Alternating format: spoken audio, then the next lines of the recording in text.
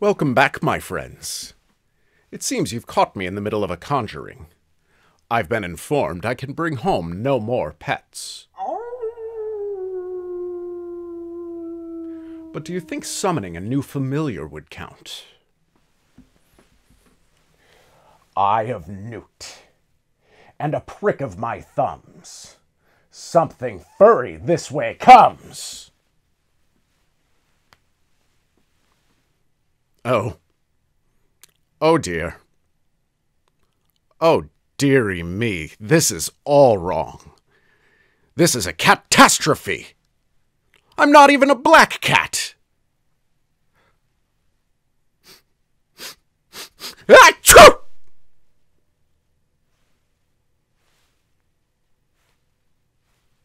Well, enough of this. Come, join me, James Démence, your frightening familiar, for this week's Story of Suspense.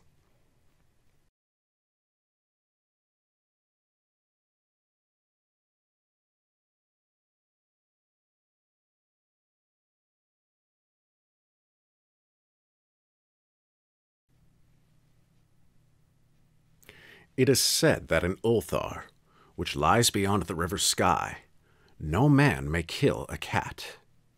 And this I can verily believe, as I gaze upon him, who sitteth purring before the fire. For the cat is cryptic, and close to strange things which men cannot see. He is the soul of antique Egyptus, and bearer of tales from forgotten cities in Miro and Ophir. He is the kin of the jungle's lords, and heir to the secrets of hoary and sinister Africa.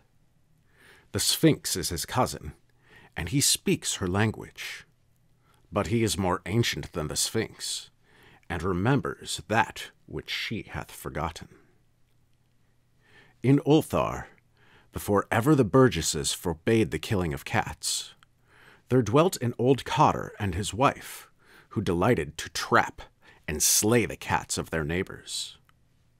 Why they did this, I know not, save that many hate the voice of the cat in the night, and take it ill that cats should run stealthily about yards and gardens at twilight. But whatever the reason, this old man and woman took pleasure in trapping and slaying every cat which came near to their hovel. And from some of the sounds heard after dark, many villagers fancied that the manner of slaying was exceedingly peculiar. But the villagers did not discuss such things with the old man and his wife, because of the habitual expression on the withered faces of the two, and because their cottage was so small and so darkly hidden under spreading oaks at the back of a neglected yard. In truth, much as the owners of cats hated these odd folk, they feared them more, and instead of berating them as brutal assassins, merely took care that no cherished pet or mouser should stray toward the remote hovel under the dark trees. When through some avoidable oversight a cat was missed, and sounds heard after dark, the loser would lament impotently, or console himself by thanking fate that it was not one of his children who had thus vanished. For the people of Ulthar was simple, and knew not whence it is all cats first came. One day, a caravan of strange wanderers from the south entered the narrow cobbled streets of Ulthar. Dark wanderers they were, and unlike the other roving folk who passed through the village twice every year. In the marketplace they told fortunes for silver, and bought gay beads from the merchants. What was the land of these wanderers none could tell, but it was seen that they were given to strange prayers, and that they had painted on the sides of their wagons strange figures with human bodies and the heads of cats, hawks, rams, and lions. And the leader of the caravan wore a headdress with two horns, and a curious disk betwixt the horns. There was in this singular caravan a little boy with no father or mother, but only a tiny black kitten to cherish. The plague had not been kind to him, yet had left him this small furry thing to mitigate his sorrow. And when one is very young, one can find great relief in the lively antics of a black kitten. So the boy, whom the dark people called Menace, smiled more often than he wept as he sat playing with his graceful kitten on the steps of an oddly painted wagon. On the third morning of the wanderer's stay in Ulthar, Menace could not find his kitten, and as he sobbed aloud in the marketplace, certain villagers told him of the old man and his wife, and of sounds heard in the night. And when he heard these things, his sobbing gave place to meditation, and finally to prayer.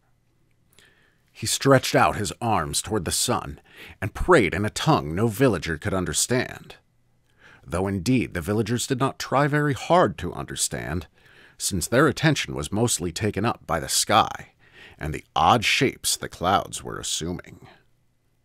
It was very peculiar, but as the little boy uttered his petition, there seemed to form overhead the shadowy nebulous figures of exotic things, of hybrid creatures crowned with horn-flanked discs.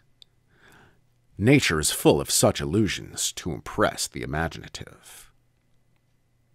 That night the wanderers left Ulthar and were never seen again, and the householders were troubled when they noticed that in all the village there was not a cat to be found.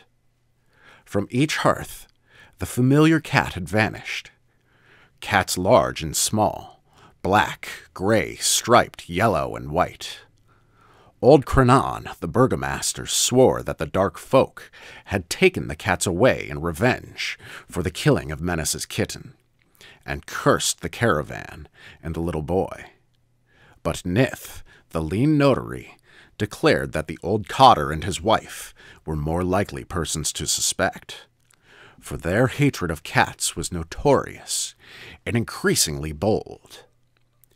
Still, no one durst complain to the sinister couple, even when little Atal, the innkeeper's son, vowed that he had at twilight seen all the cats of Ulthar in that accursed yard under the trees, pacing very slowly and solemnly in a circle around the cottage, two abreast, as if in performance of some unheard-of rite of beasts. The villagers did not know how much to believe from so small a boy, and though they feared that the evil pair had charmed the cats to their death, they preferred not to chide the old cotter till they met him outside his dark and repellent yard. And so Ulthar went to sleep in vain anger, and when the people awakened at dawn, behold! Every cat was back at his accustomed hearth. Large and small, black, gray, striped, white, and yellow, none was missing. Very sleek and fat did the cats appear, and sonorous with purring content. The citizens talked with one another of the affair, and marveled not a little. Old Crenan insisted, again, that it was the dark folk who had taken them, since cats did not return alive from the cottage of the ancient man and his wife. But all agreed on one thing, that the refusal of the cats to eat their portions of meat or drink their saucers of milk was exceedingly curious. And for 2 whole days the sleek, lazy cats of Ulthar would touch no food, but only doze by the fire or in the sun. It was fully a week before the villagers noticed that no lights were appearing at dusk in the windows of the cottage under the trees. Then the lean Nith remarked that no one had seen the old man or his wife since the night the cats were away. In another week, the burgomaster decided to overcome his fears and call at the strangely silent dwelling as a matter of duty, though in doing so, he was careful to take with him Shang the blacksmith and Thull the cutter of stone as witnesses. And when they had broken down the frail door, they found only this: 2 cleanly picked human skeletons on the earthen floor, and a number of singular beetles crawling in the shadowy corners. There was subsequently much talk among the burgesses of Ulthar. Zath, the coroner, disputed at length with Nith, the lean notary, and Cranon and Shang and Thull were overwhelmed with questions. Even little Atal, the innkeeper's son, was closely questioned and given a sweet meat as a reward. They talked of the old cotter and of his wife, of the caravan of dark wanderers, of small Menace and his black kitten, of the prayer of Menace, and of the sky during that prayer, of the doings of the cats on the night the caravan left, and of what was later found in the cottage under the dark trees in the repellent yard. And in the end, the burgesses passed that remarkable law which is told of by traders in Hathig and discussed by travelers in Near, namely, that in Ulthar no man may kill a cat. What seems to be the matter? Cat got your tongue? Well, in that case, I suppose we had better part ways for this evening. But before you go, I must ask that you like, comment, and subscribe below. And I will see you again next week for another story of suspense.